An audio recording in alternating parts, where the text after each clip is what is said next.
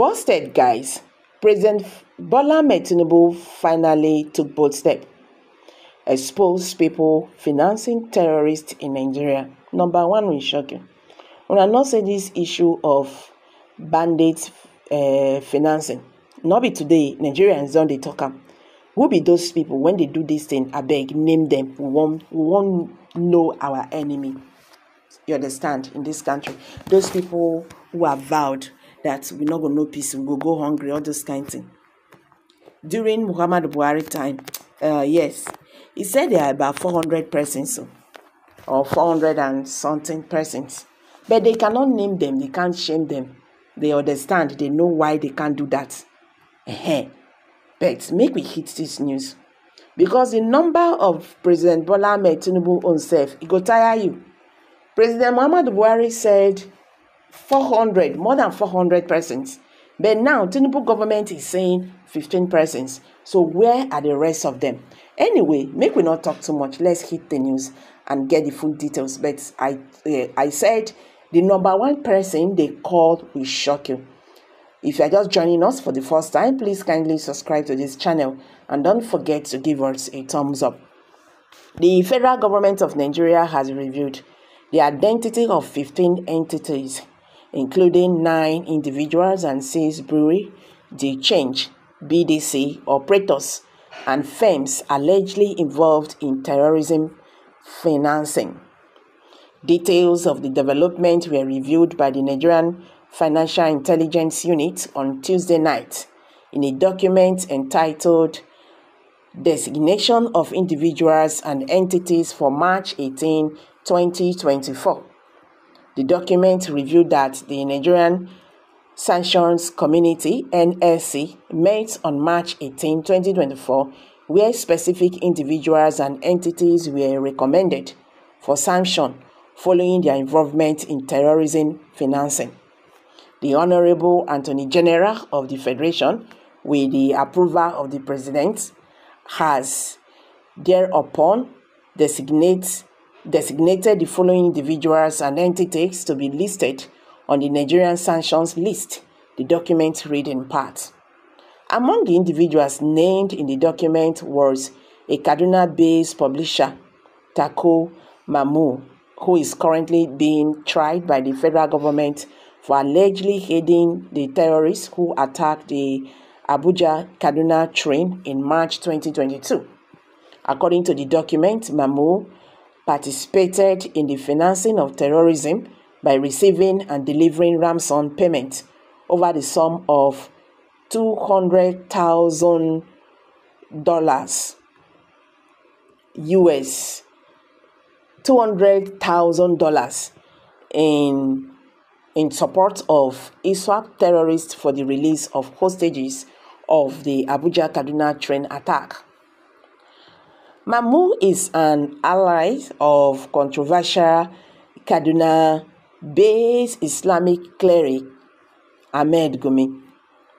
The document revealed that one of the individuals is a suspected attacker of the St. Francis Catholic Church, Awo, Ondo State, on June 5th, 2022, and the Kuje Correctional Center, Abuja, on July 5th, 2022.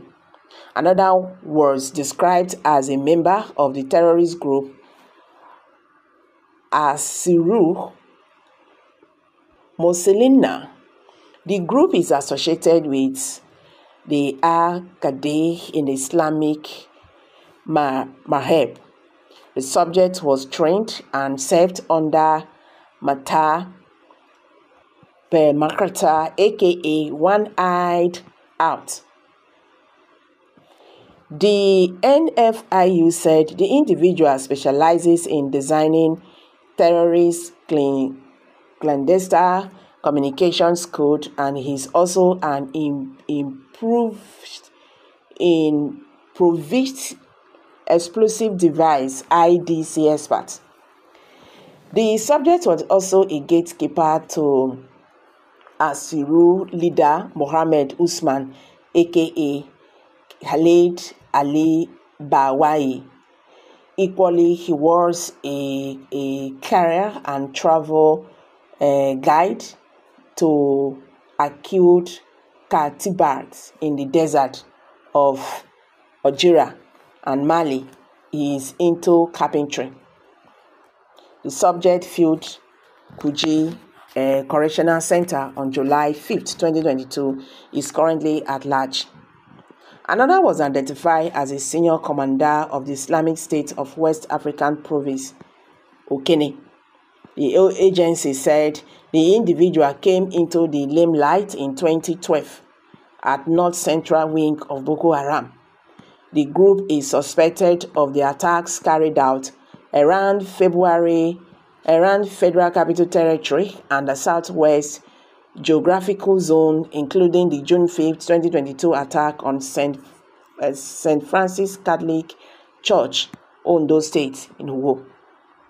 Another was described as a financial carrier to ISWAP Okene. She is responsible for the disbursement of funds to the widows, the wives of the terrorists, the fighters of the group. The document also reviewed another of the individuals in 2015 transferred 50 million naira to terrorism convict. He was also said to have received the sum of 189 million between 2016 and 2018. The same person is said to own entities and business reported in the UAE court judgment as facilitating the transfer of terrorist funds from Dubai to Nigeria. Another individual was reported to have received a total of 57 million naira from between 2014 and 2017. Another was said to have had a total inflow of 61.4 billion and a total outflow of 51.7 billion from his account. The document further revealed that in accordance with Section 54 of the Terrorism Prevention and Prohibition Act 2022, institutions and individuals are required to 1. Immediately identify and freeze without period notice all funds, assets, and any other economic resources belonging to the designated persons and entities in your possessions and report same to the Sanctions Committee. Report to the Sanctions Committee any asset frozen or actions taken in compliance with the prohibition requirements. Immediately file a suspicious transactions report to the NFIU for the further analysis on the financial activities of such an individual or entity, and report as a suspicious transactions report to the NFIU all cases of known matching in financial transaction period or after receipt of the list. I not even understand what they do here. They not going to name the other persons. Like as I said, President Bola Tinubu said they were more than 400 persons. Yes, but today, they tell us say they are 15. Well, maybe they are yet to discover other names, but Nigerians want to see these people. You see, I don't even know why this is happening. You see why they say man's worst enemy is a member of his household. Every name when they come for here now, when you hear all of them now from the north, they see your people, they suffer like this. Your people are suffering. You are killing your people. No, it doesn't matter. And you are calling the government to come and help you. And you are the one, destroying your own people with your own hands. So guys, when I don't hear the matter now, we dey watch to see how Nigerian government will end this one, how they go pursue this matter reach.